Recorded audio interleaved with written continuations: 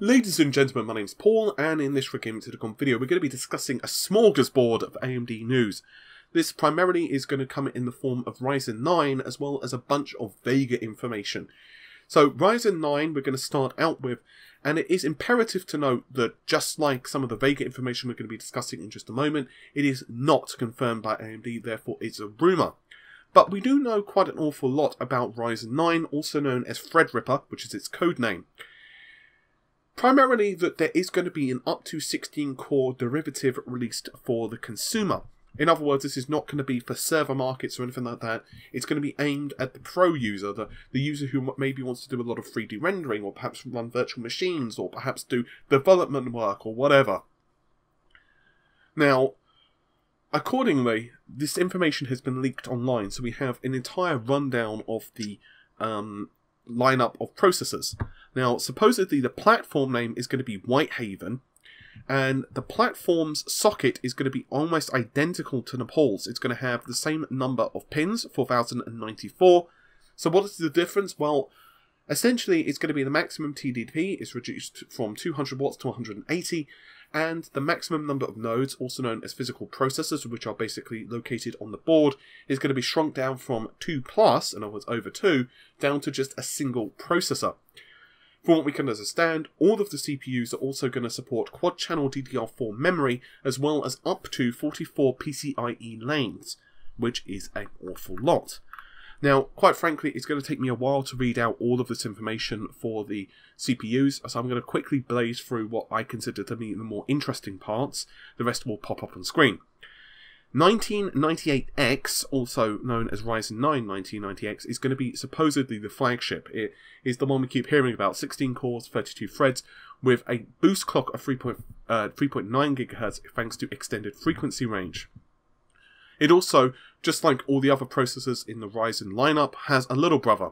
In this case, it's just 1998, exactly the same number of cores. The difference is you have a 300 MHz deficit, so we have a 3.2 GHz base with a 3.6 GHz boost.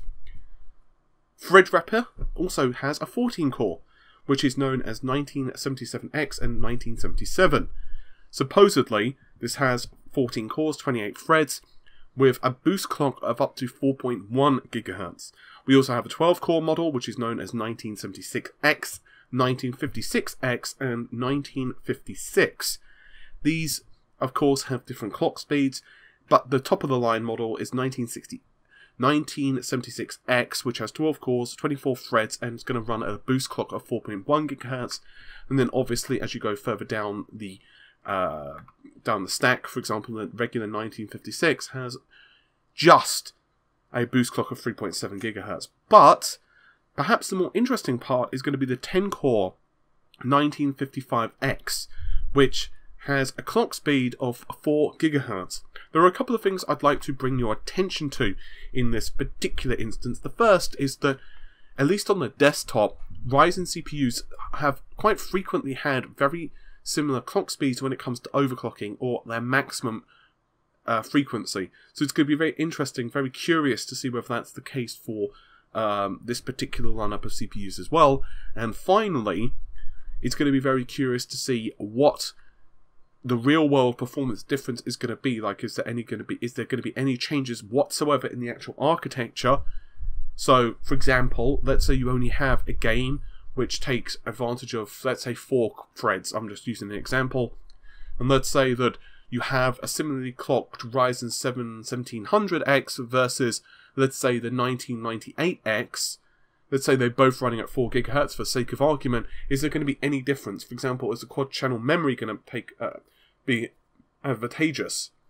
It's going to be very, very curious on how all of this works. I don't want to go super more into this because we've discussed the Ryzen 9 quite extensively over the past few days, so I think that's just about it. And also, to be honest, the Vega lineup of information is going to take me a while, so, you know. So, we all know what Vega is. I don't need to give you the story. It is, of course, the successor to Polaris. It's going to be the ultra super duper high performance card from AMD, at least in theory. And we have some results, as well as supposedly the lineup for the consumer. This first part, however, is a bit dicey, because we're not exactly sure whether it's for the consumer or whether it's for, let's say, I don't know, the professional market. It's going to be the equivalent of like the Radeon Pro or perhaps the Instinct. Therefore, for me to say it's the RX Vega would be somewhat misleading. The reason it's a bit dicey is because there's listed to be 16 gigabytes of HBM2 memory, whereas previously AMD have confirmed just 2 stacks of HBM2 for regular Vegas. Either way, even if you discount that information, the most impressive thing about this is the fact that Vega has a maximum clock speed, at least according to this benchmark, of 1600 megahertz. And there's also confirmation that we're going to see 4096 stream processors. That, by the way, is 64 stream processors per compute unit, or I guess technically it's NCU, also known as Next Compute. The next generation compute architecture from AMD. Oh, and for those of you wondering about your flops and all of that jazz, well, if you take that into a calculator, so that would be 4096 times 2 operations per clock, times, let's just say, nice 1600 clear. Oops, almost forgot the 0 there. That's about 13.1 teraflops, which is not shabby. And I think this is slightly higher, by about 70-ish megahertz than the previous estimate. So that's not bad. That's pretty much telling us that the silicon for Vega is doing fairly well, and it looks to be fairly robust. It's going to be interesting if this is the consumer level, and finally, it's, well, I guess the most imperative thing, what is it going to really top out at, I guess, is the final words. Now, there is another rumour concerning Vega, and supposedly, and obviously that's a very strong word, there's going to be 3 versions of Vega which are available on launch. But don't forget, Vega is supposedly going to debut on Computex, which is the 31st of May, but according to leaked information, the cards will be available on the 5th of June, which is, well, I guess about when you'd expect, considering that that's really pushing it for the Q2 2017 date that AMD kept telling us. Anyway, enough of that. What GPUs will there be, as well as the pricing? A website by the name of DigiWorthy has told us that there will be 3 graphics cards: Vega, Core, Eclipse, and Nova. So Core, as the name implies, is the low-end SKU. It's going to be $399 US. Now, this card's quite interesting because it's the card which is going to be competing with the GTX 1070 in terms of pricing. Now, there have been a couple of leaks, a couple of benchmarks, which have put the card roughly a Vega derivative, roughly on par with the 1070. So perhaps this is it. $399 US once again. Eclipse is going to be the one that's competing with the 1080. $499 US is not bad. Finally, Nova. I think you can guess what this one's going to be competing against. It is, of course, the 1080 Ti, and that's going to be $600 US. Now, there's a couple of things I want to really push. Competing against is not actually saying it's equal to. So, for example, you know, I could be competing against Usain Bolt in like a 100-meter dash. It doesn't mean I'm going to beat him. You know, you can be competing against something, but it doesn't mean you're going to be beating it, or it's either going to be in the same family. So, I'm not saying that in this case the 1080 Ti or the Vega is Usain Bolt. I'm just saying that we don't know how they're going to perform against each other. All we know is the market segment they are going to be targeting. Now, personally, I believe Vega is going to be considerably faster than Pascal. The reason I believe this, well, there's a couple of reasons. 1, all of the leaked benchmarks from now. 2, the information that's popped up in terms of, you know, that the drivers were unoptimized on the benchmarks and demos that AMD have shown.